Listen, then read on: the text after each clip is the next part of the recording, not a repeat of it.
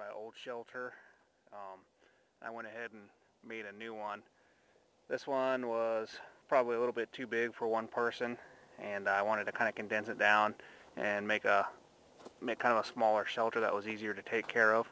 I went ahead and made a gear rack here so I could hang my pack and tools, some of my other stuff. Made a fire reflector, and then just made kind of a hasty little camp chair. I'll be making a better one here later.